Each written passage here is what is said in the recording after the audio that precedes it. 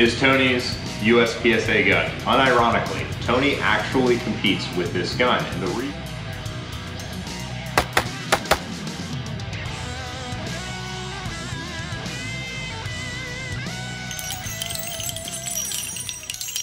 What's going on, Internet? I'm here to talk to you today with somebody who you will know after this Nationals. This is Tony. Tony is GM26. Tony, why do I call you GM26? He calls me GM26 because I'm the 26th GM in carry optics. That's not why. Oh, okay. So I guess my claim to infamy is I use a Glock 26 for USPSA. So this is Tony's USPSA gun. Unironically, Tony actually competes with this gun. And the reason this is important is because Tony is on pace at this Nationals to place pretty well. I mean, middle of pack G at least. I mean, potentially top 20. Top 20. So he's going to be one of the top 20 shooters in the nation shooting a Glock 26. A lot of people who want to get into USPSA ask me a lot and say, hey, what gun should I buy to go compete? My answer is always, use whatever gun you have, it doesn't really matter. And Tony, why do you use a Glock 26 in USPSA? Well, do you want the long story or the short story? Let's go with the long story. All right, the long story is I got into shooting about 2 years ago, and I bought like a whole set of guns. I bought like a Glock 19, Glock 34, Glock 26, Glock 43. So I had everything from a micro compact all the way to a full-size competition gun. And this was actually the only gun out of my entire collection that I could not shoot. So I thought this gun is trash, and I didn't touch it for an entire year. And so when I got back into competition shooting, or I guess I got into competition shooting, I decided one day to pull out all my guns and just give them all a try again. And I noticed that the 26 was shooting exactly where I wanted it to shoot. And then I had a realization at that point where it's not the gun, it was my garbage technique this entire time. And so after that, I just like, okay, I'm only going to use the gun because it allows me to see my weaknesses quicker. And from there, I can improve faster. And so that's why, yeah, my favorite. So did you start with irons or did you start with dots? I shot with irons, and then I switched to carry optics about 3 or 4 months ago. So you've only been shooting dots for 3 or 4 months, and you're already a GM in... Yeah. So the funny thing is, as of this video, I was at C class, I believe 2.5 months ago, or 2 months ago, something like that. And you don't know this, Tony, but you're going to share a lot of your match video with me, and these good people are going to be watching a B-roll of your match video. Well, good thing there's not many videos out there. So. Well, we'll fix that tomorrow. Okay. But Tony is a legitimately quick shooter. I mean, how far off the pace are you today based on your section? I have no idea, but in my zone, I'm third in my zone as of now. But after the Super Squad goes through, I'll probably be like 30th or something. So either way, I think he's going to make top 20. Red dot, would you say that the red dot helped you see what was going on with the muzzle, so you were able to improve between the baby gun and the red dot? You could see what was going on and tell what's happening? Use a diagnostic tool or what? I see what you're saying, but I've always been mostly a target focused shooter, so to me it didn't really matter much. But yes, when you see the dot, it gives you more information. So it helps me shoot faster and I guess more accurately. Since you've been shooting USPSA, since you already have your vaunted G card, yes, I'm sure you have lots of people ask you like, well, hey, what should I be doing? All sorts of things like that. Of course. So the most important thing, I had to drink my water real quick, is that if you want to get GM, obviously you have to get a Glock 26 because so far it's 100%. You have to buy a gun to become a GM, just like all the gun companies tell you. I mean, it's 100% like everyone who's used a 26 has gotten GM with it. Think about that. This has a 100% success rate in carry optics. It's different phases because what it takes to get to B class is different than what it takes to get to A class, M class, GM. I think I'm gonna kind of reiterate what JJ Rakaza said, is that if you want to get to GM, you kind of have to have the gun manipulation skills, and I think that's very important from C to M. Like you can get to M class with just gun manipulation.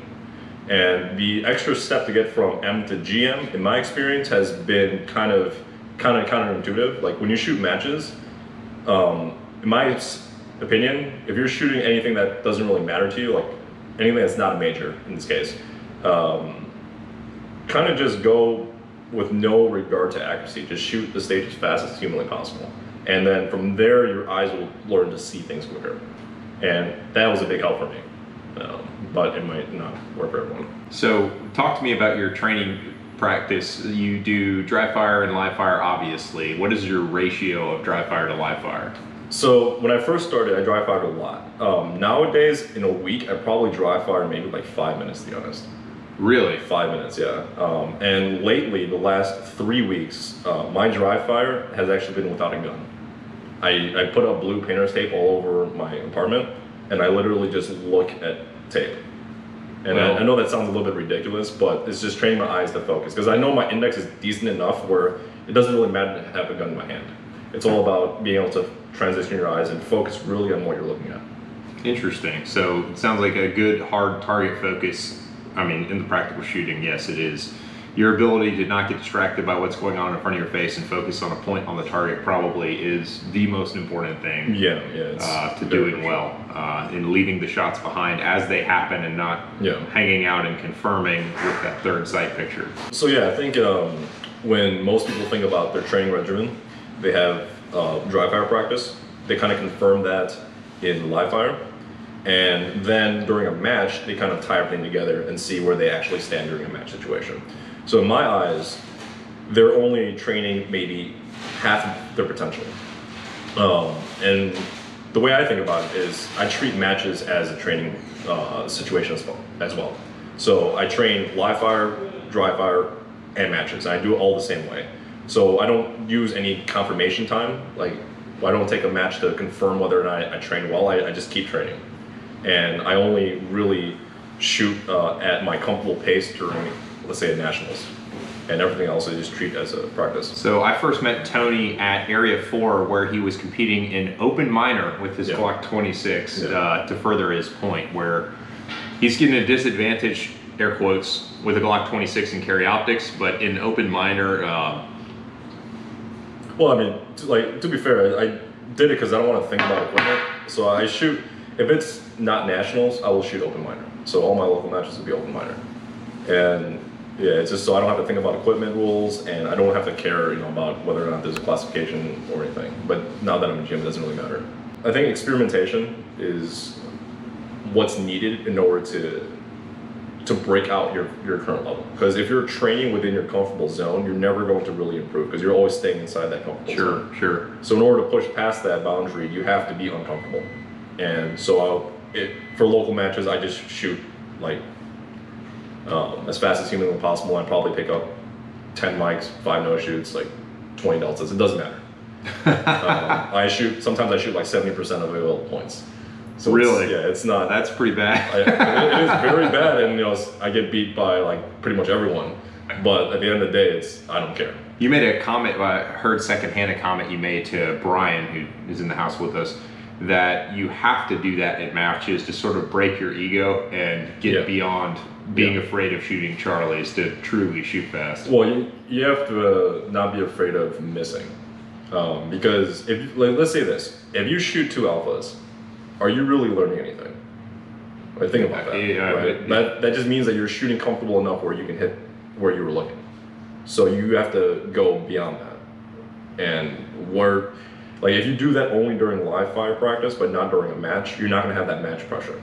Well, I feel like there is an important caveat there that at this point you have developed the good habits and fundamentals to get the gun up consistently for the most part. I think there probably is a baseline level of proficiency before you can start to operate at that speed. I mean, somebody who has a terrible foundation is going to do that and not have great results. That's a good point.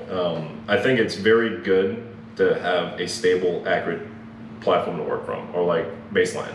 So for me, when I first started shooting, I was already accurate. Like before I even picked up a gun, for some reason I knew that I was going to be good at shooting. And as arrogant as that sounds, coming from the next to the arrogant marksman.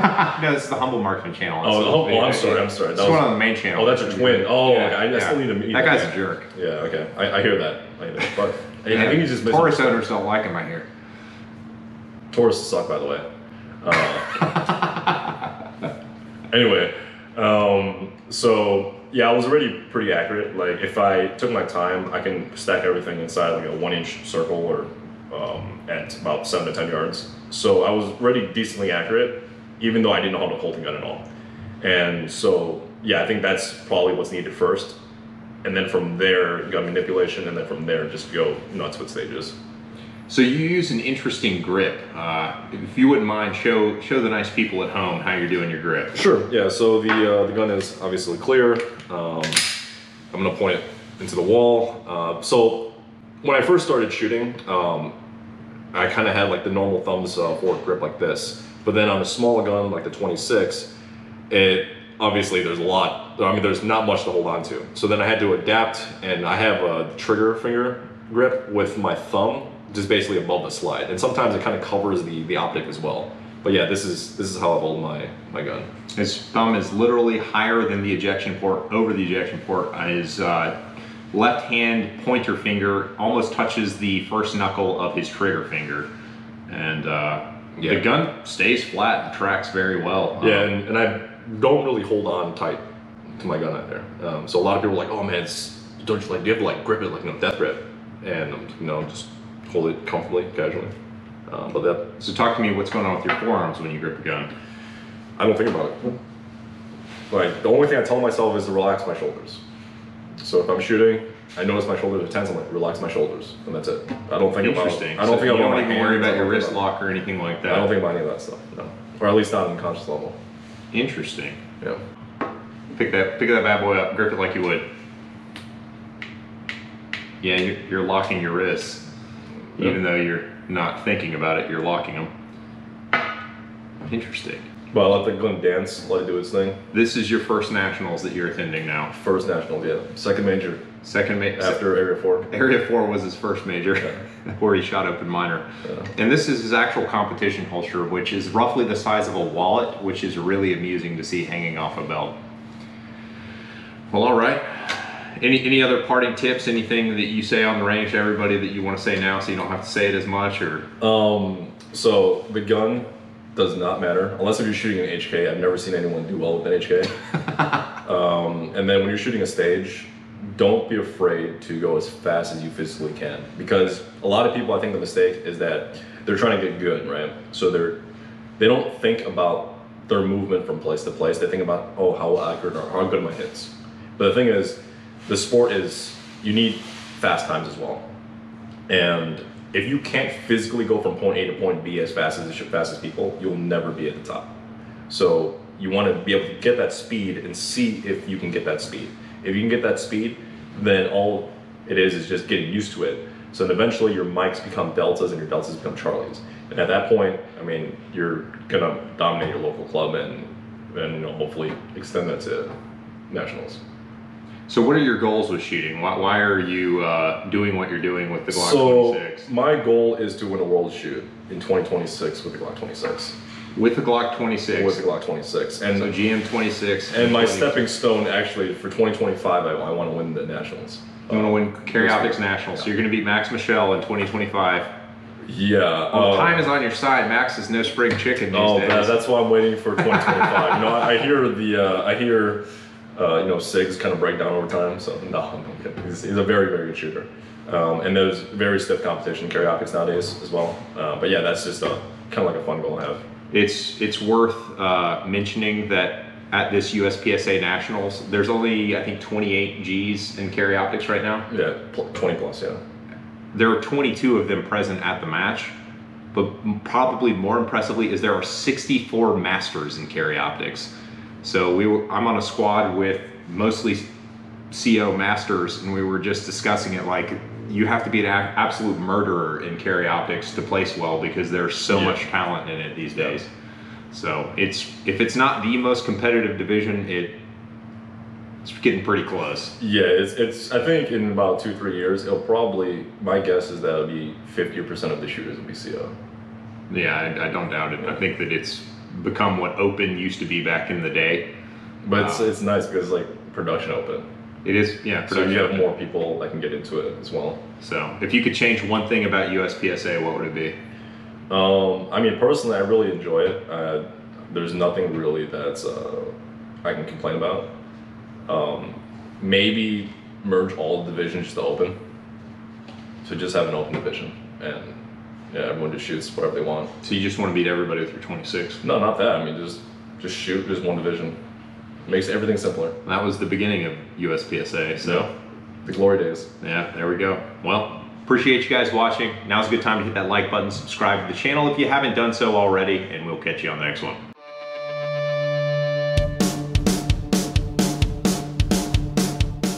Oh, yeah, I'll put your Instagram and crap will be up there so people can.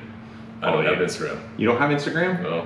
What kind of self-respecting USPSA shooter doesn't have Instagram? But I hear my Instagram channel is actually Humble Marksman. I can't believe you don't have Instagram. No, I don't. All right, Tony. Thank you. All right. Well,